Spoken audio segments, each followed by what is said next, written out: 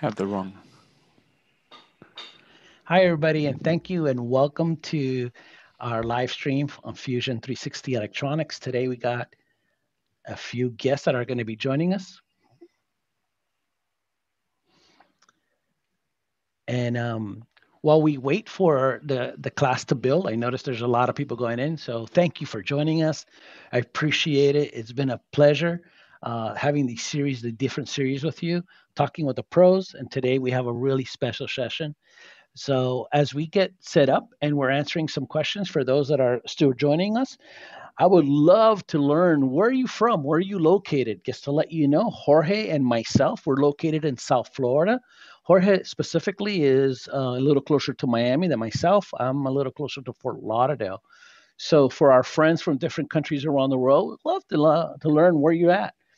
India, Singapore, Europe. Let us know. Latin America. Let us know where you're located in the meantime. Yeah, the class is building up pretty good, Jorge. It's we're getting a nice buildup going on here. So a lot of people are getting notifications now of of the live stream, so they're joining us as well. Hi, Adrian. Hey, Hans. Glad you made it. Glad that you're here.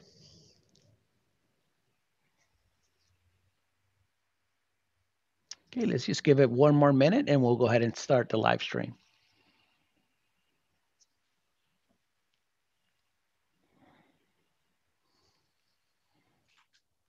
Okay, so oh wow, are you seeing that, Jorge? We have some friends from the Netherlands, from Sri Lanka. Oh, Hans from Germany, thank you for joining us. Appreciate it. I know that the time differences might be a bit of the inconvenience, so I don't have enough words to say thank you for joining us. That is awesome that you're here with Yeah. us. Yeah, we have That's Northern Israel also. It's pretty cool. that is awesome. Italia, hi, Ardian. Thank you for joining us. Appreciate it. That is awesome. All the way from Italy as well. Okay, so yeah, we got a nice mix from around the world going on. So okay, so today, as many of you know, France is in the house. Okay. So as many of you know already, Fusion 360 does offer some very strong electronic design capabilities. And we always are striving for finding companies that have adopted our electronic solutions in Autodesk and have adopted it for the creation of their own products. And today we're going to be learning from a company called Particle. If your design requires any type of uh, Bluetooth solution or IoT solution, or I should say, tracking solution, is quite possible that Particle is going to be one of the products that you'll be taking into consideration. So let me do a brief introduction to the team that was with us today. As you know, my name is Ed Robledo here, South Florida, part of the Fusion Electronics team. And with us today, of course, Jorge Garcia. Many of you may know him really well from our forums, as well as some other live streams that we've done, as well as he's contributed quite a bit of information when it comes to videos on our Fusion 360 YouTube page. And with us today, our special guest is Mohit Boit. Mohit is a senior hardware engineer from Particle who designed and built their flagship IoT product lineup, as well as Ethan Pierce, which is a solution architect at Particle, working with global customers who are building and deploying enterprise IoT. But before we actually come have them talk, let's talk a little bit and give you an introduction about Fusion 360 and what is that we're solving. You know, during the design process of any project or product exists three key ingredients: collaboration, smart design capabilities, and being able to work in a unified platform that really streamlines the process to easily make changes and analysis. Can you imagine having only one single application that could do all of this and do it well? So, based on this, let's talk a little bit about Fusion 360. Fusion 360 is a cloud based product development platform that combines industrial design, mechanical engineering, machine tool programming, simulation, and electronics all into one software solution. Gone are the days of you having to do multiple applications for development of your next product. Learn one interface and use it with all your tools, a true unification. Now, we've had a customer success story with live streams, and they actually have adopted Fusion 360, and they actually gave us the following quote. Fusion 360 has allowed our mechanical engineers and electronic engineers to work in a collaborative way to fit everything into one small bottle. Okay. Now, let's review about our electronic editors. If you don't mind going to the next slide, and go ahead and go to the next slide. Okay, and press one arrow once. Well, the electronic editor in Fusion 360 consists of multiple editors. First, we usually start with the schematic editor, which is going to be the logical representation of your design, of your electronic design. This is where you're going to be using symbols and accessing our libraries. Now, the beauty of Fusion 360 electronics is that it keeps true real-time annotation with the circuit board. And let's talk a little bit about the circuit board. Circuit board is where you're going to actually be working with the true capabilities of the design in real, how should I say, in real size. This is where you're going to be using the components, doing the routing, placement of the components, determining how many layers you're going to actually be working with the manufacturing capabilities, rules. That way you make sure that your circuit board that you're designing is actually meeting any manufacturing criteria.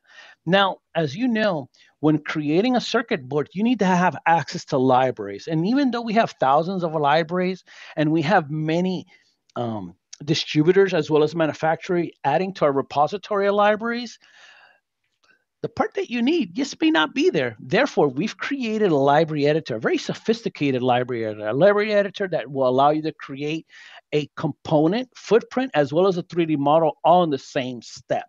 Okay, it includes a package generator, in which is IPC compliant, and we have some non-IPC compliant components as well, in which you could just type in the size of the component details, and it will build a component for you. Now, why is Fusion 360, which is a mechanical drawing part of it, and it's the key point right now, is the 3D PCB editor. From the circuit board, you're able to generate your 3D PCB, but as many of you already know, you could capture enclosure geometry, complex enclosure geometry, or draw a geometry in which you're going to be using for your PCB outline and import it into your PCB, and from there generate the 3D PCB. Now, the beauty of it is that we have 100% annotation between the PCB as well as the 3D PCB. We're going to call it 3D PCB as well. That way we make the difference between the 2D and the 3D as well.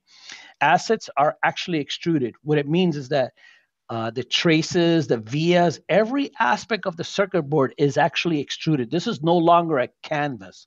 And let's go to the next slide. Now, because of this, and being the center of electromechanical design capabilities, it's being the center of it, it always has the latest version. And because of this, we're able to do there's several aspects of Fusion 360 in which we could take advantage of, and therefore we could do thermal analysis, we could do rendering, we could drive a CNC machine to get the board etched, as well as we're able to create manufacturing drawing. And last but not least, which is maybe the most important part, is actually inserting that 3D PCB into your enclosure just to make sure that it actually fits. Now, based on all these capabilities that we have with Fusion 360, we're going to go ahead and introduce a company called Particle, in which has been taking advantage of this. So with us today is going to be Mohit and Ethan, going to be talking about their line of products and how they've taken advantage of it. So thank you all for attending. Have a great time. And I'll let you take over, Mohit. And thank you for being here, Ethan and Mohit. Appreciate it. Ed, thank you so much. You and Jorge have been such a great impact to the Eagle and now Eagle Autodesk community, and you've had a great impact on my career and Mohit's career. So I'm really excited to be here to help people learn a little bit more about what we did with Fusion and help people learn how they can leverage Particle for their IoT products. You can hit next for me. So I wanted to give a little bit of background on Particle. We are an edge to cloud IoT platform. What does that mean? we solve 3 layers of the IoT stack problem. The first being the edge portion, which is the part that we're mostly going to talk about today, where Particle makes hardware modules that are pre-certified to work on cellular carriers, as well as having FCC certification. Those modules run our device OS, and you can write your own application firmware. We take care of the connectivity, so we have the partnerships with the telcos to get you connectivity over cellular and Wi-Fi. And then all of that data rolls up into our IoT command center. The cool part about that is you can move that data that comes from the edge into your cloud application, or you're able to view it in the Particle console. Next for me. So one of the things that we wanted to do is introduce an asset tracking product because it seemed to garner quite a lot of popularity from our customers building products in the field. And that tracking service is built on top of those 3 core components I introduced in the last content. And we'd like to introduce these tracking services. There's 3 core components of the tracking service. One is the location service, which is essentially getting high accuracy GPS for devices that are deployed in the field, as well as getting things like alerts from your connected asset in the field and being able to retrieve that information from the cloud. The next is actually being able to configure your fleet of assets through our configurator tool. So if you need to get a more rapid reporting interval from your refrigerator truck in the field, you can do that just through a few clicks in our console. And the last thing is all this is built on top of what we're calling the Tracker Edge firmware. The Tracker Edge firmware is a field-ready firmware that you can deploy on your asset today. And if you want to add a little bit of configurability to measure temperature sensors or air quality sensors or CAN bus messages, that's something that you can do. Next for me. And all of that wraps into what we call our Asset Tracking Plus. So I know I mentioned temperature and some things like air quality, whereas most off-the-shelf asset trackers just give you location. Particle focuses on giving you the ability to have this plus of, I have a specific need. I need to be able to talk to my refrigerator truck or talk to my vehicle. And I can do that with the Particle tracking services. Next slide for me. So really, why did we build this product? And why is this valuable for customers like yourselves when you're building an IoT product to deploy in the field? Well, the first is really a majority of our customer base was already doing some kind of asset tracking. Customers were deployed in industrial products or deployed in vehicles. They were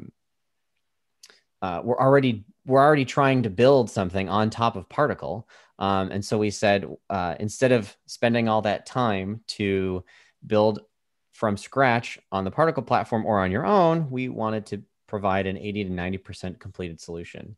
The great thing about this is that it reduces teams' time to market. And we've seen up to a year of reduction of time to market by enabling the Particle platform and these tracker modules. And the value that this really brings is you're able to build an asset tracking solution very quickly, deploy it in market, and be able to operate that fleet and collect that data in market very quickly. And through our tools and the Particle platform, you're able to actually make tweaks very quickly in order to accommodate your business model, which is super cool.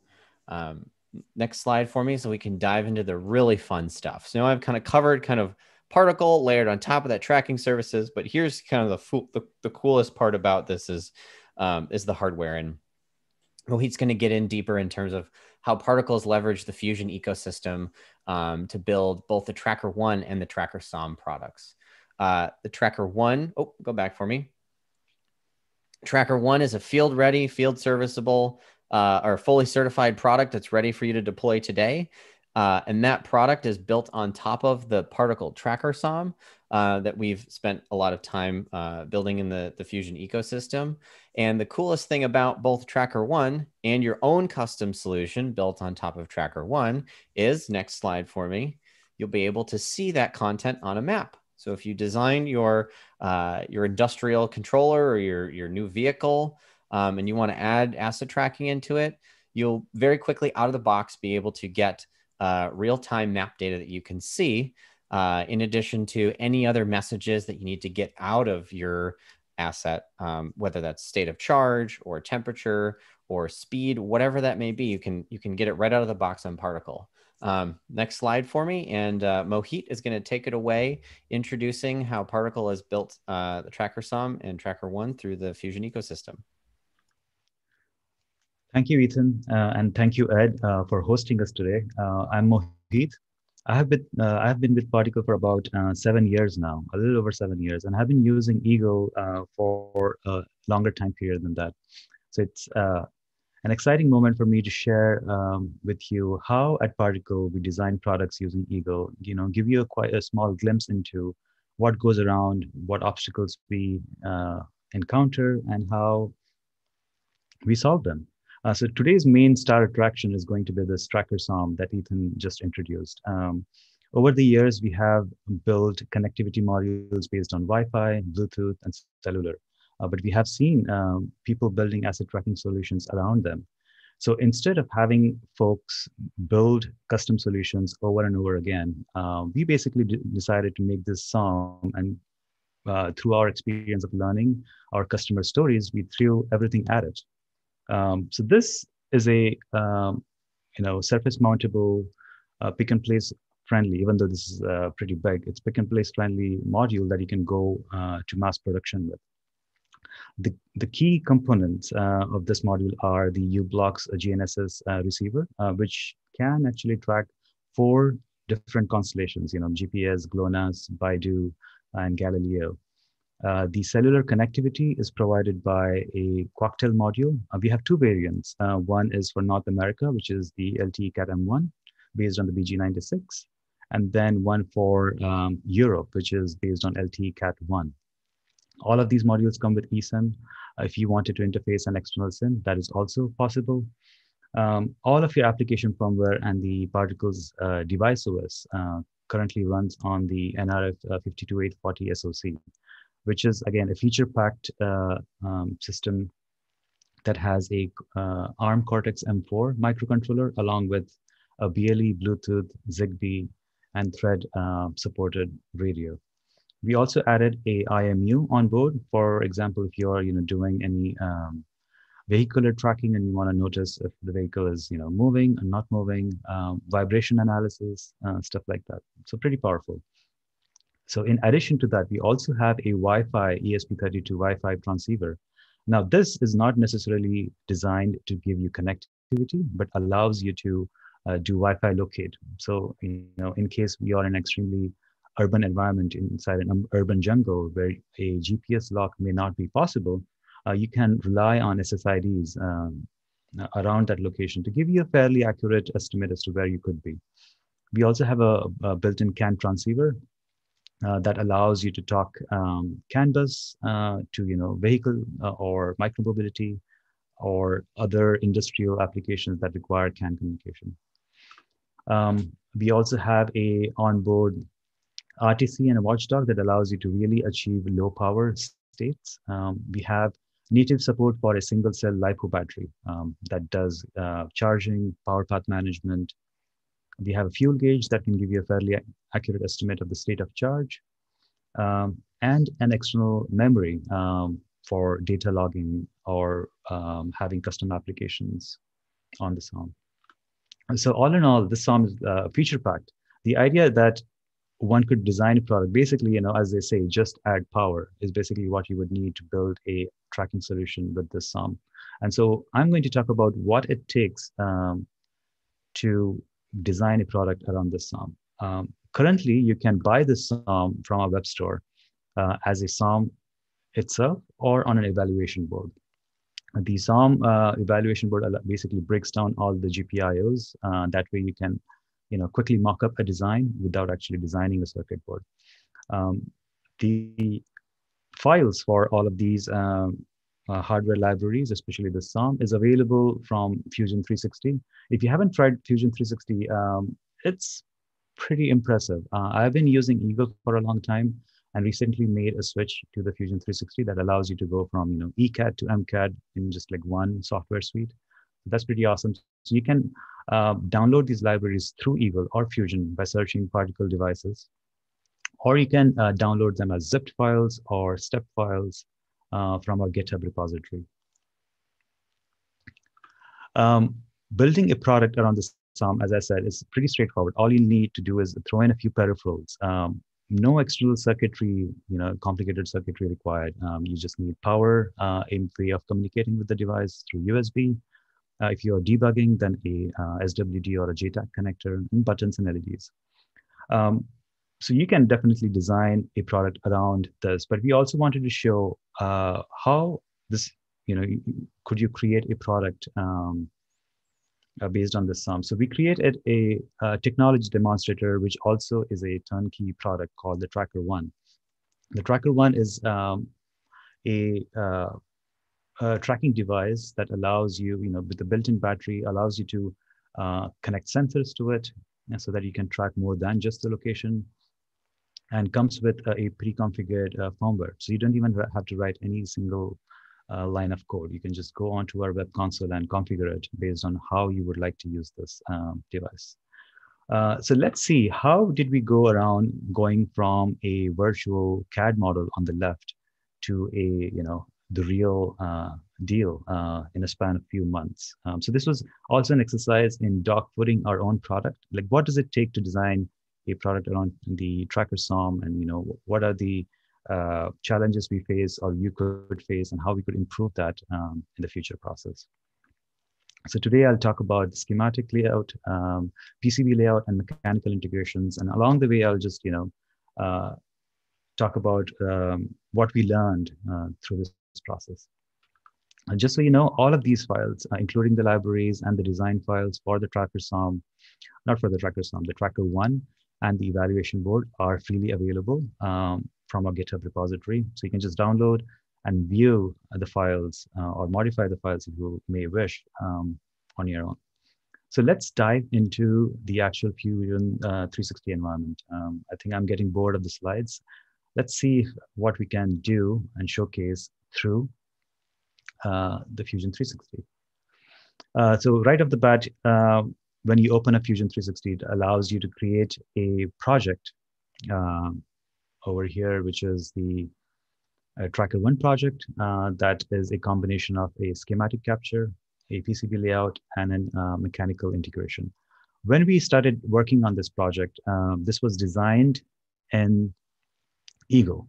When Fusion 360 Electronics was released, we then later imported that into the Fusion 360. So the mechanical integration may not be as tight as it would be if you were to design this natively in Fusion 360.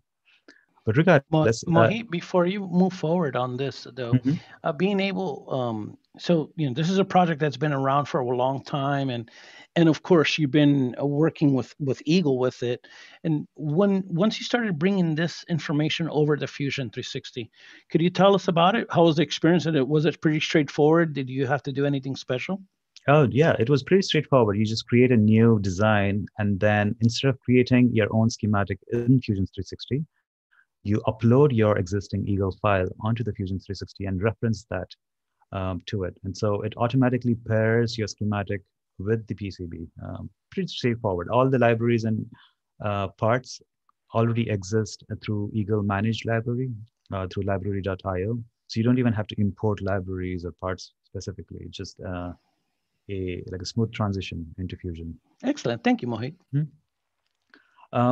I'm still getting used to the environment in terms of where the buttons are located and whatnot, but it doesn't take too long. So this schematic is divided into 4 sheets.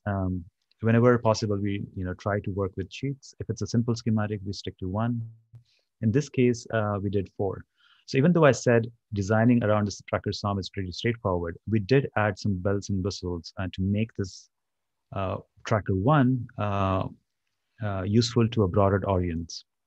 So you can see here we have the main tracker SOM with lots of GPIOs. It's a pretty big SOM with lots of features.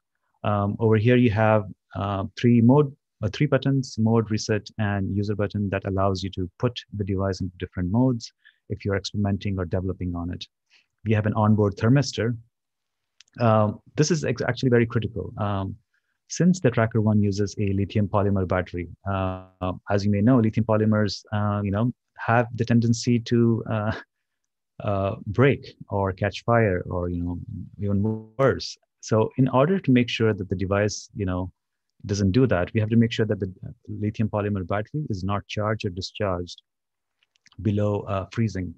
And so we have to make sure that when the device is operating, the temperature threshold is within the threshold that we determine. So if the threshold is crossed, we can turn the device off and put it in a safe mode. We also have a backup battery for the GNSS receiver. So in case of a battery loss, it can still retain the almanac of the star constellations, or if there's a power boot, it will still retain that information. So your off to a locked state or GPS lock is quicker. We also have a dedicated regulator for the GNSS. Even though this GNSS is powered just by a lithium polymer battery, the power supply will be clean. So we don't want to introduce any switching noise. And so we are using a dedicated LDO just for the GNSS. One of my favorite things on the Tracker One is this nice little DC-DC regulator made by Analog Devices. It's a beast. It's an extremely wide input DC-DC regulator, all the way from 6 volts to 100 volts. So you can throw almost any power source at it, and it will be able to regulate down to 5 volts cleanly. We added a bunch of input protection, reverse polarity protection, some PI filters to help please the FCC police, so the device passes certification.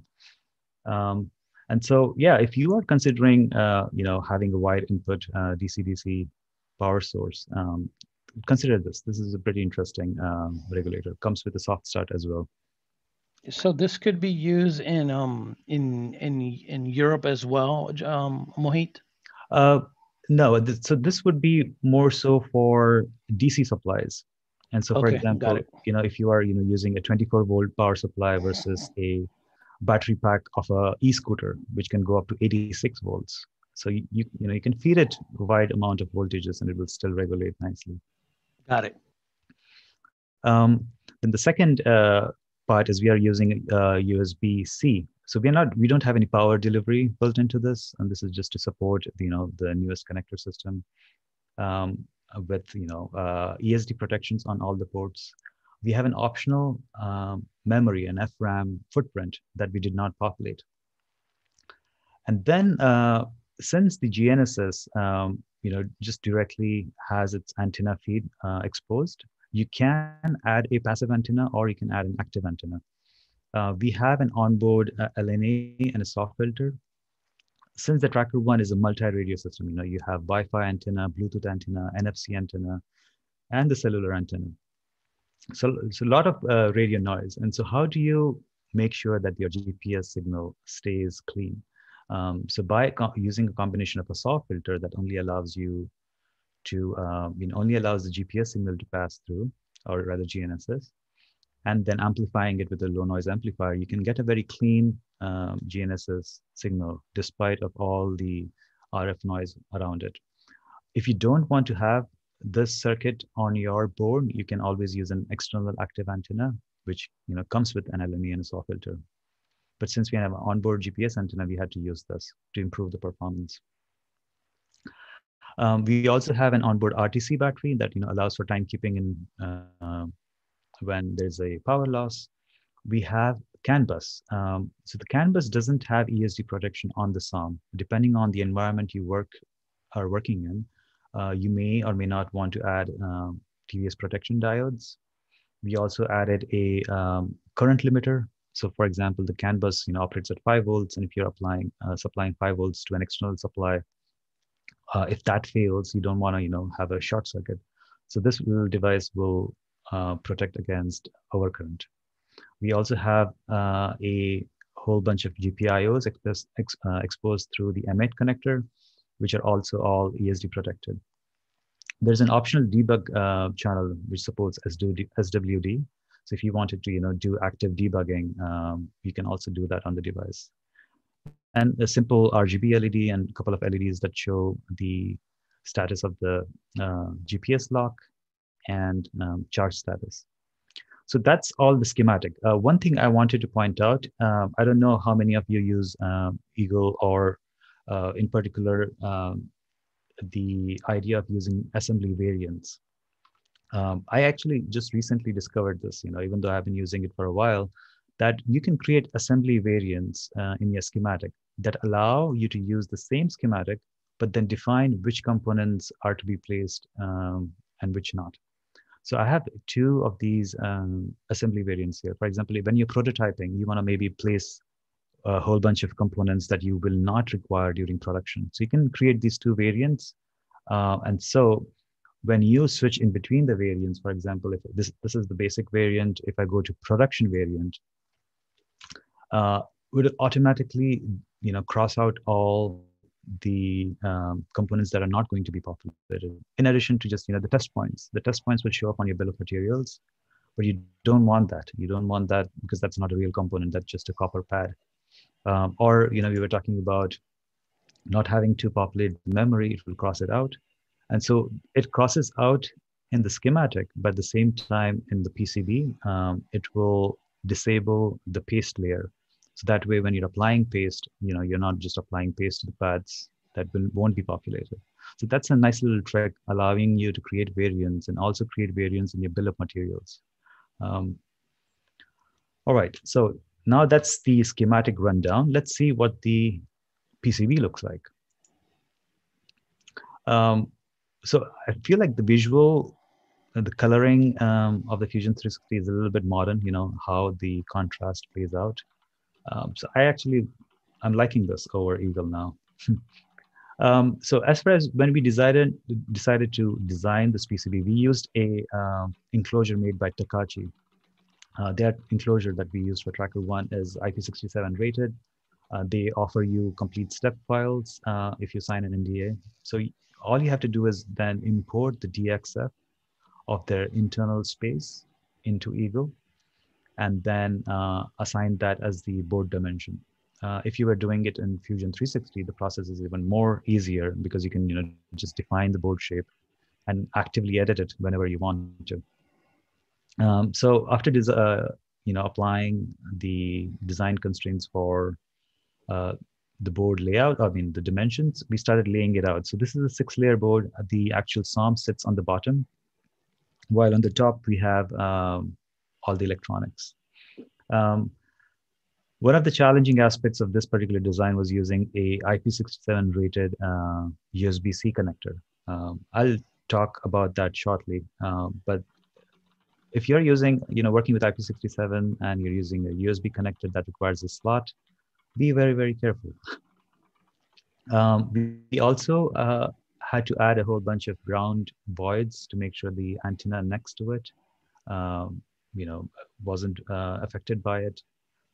And then, even the mounting holes don't have the copper pad around it, while on the left they do because we have a whole bunch of antennas around here.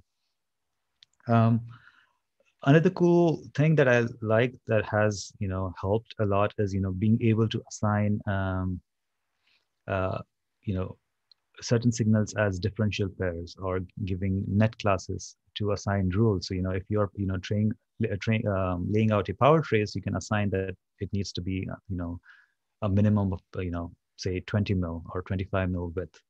You can route multiple nets at a time. We can assign rules for differential pairs that allow you to quickly and easily route differential pairs. In this case, we are routing the USB differential pair.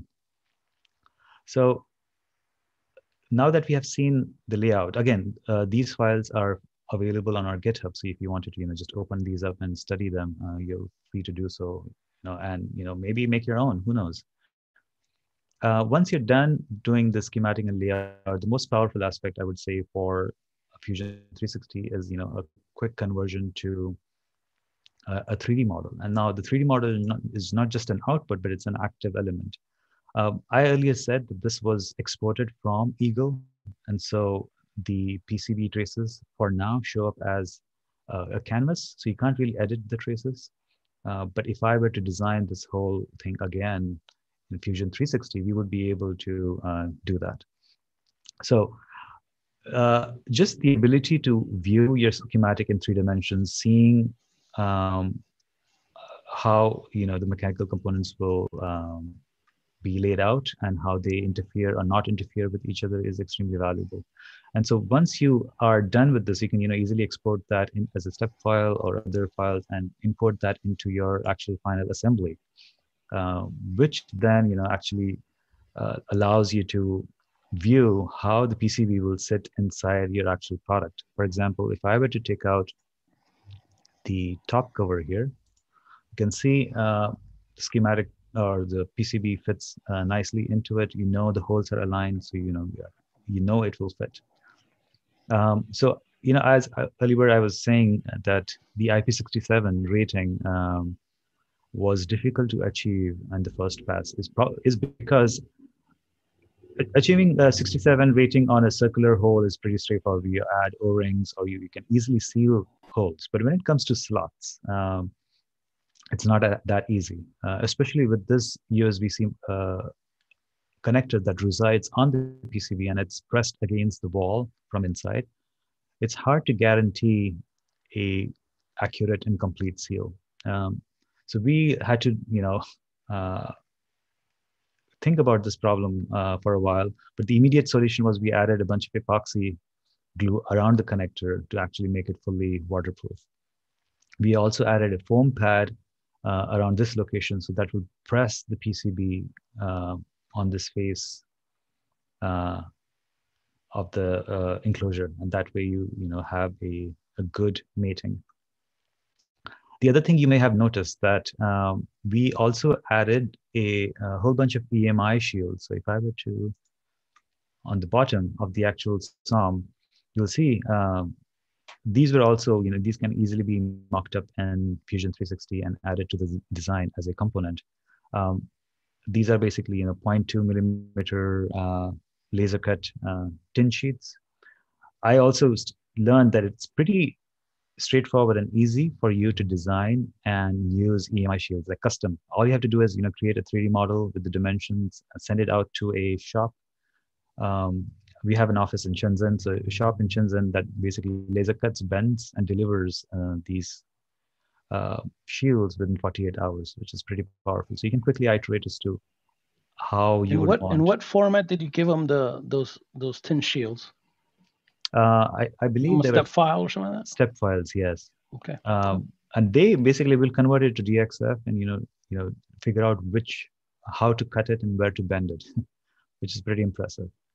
That is pretty impressive. Very, very nice, especially that you were able to model it directly on the rendered 3D PCB as well. Exactly. And we also added an optional EMI shield, which you'll see it on the actual product.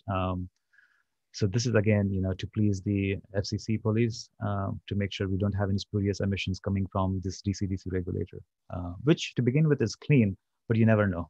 And so having an optional, solder mask to solder in a EMI shield later in the day is extremely valuable.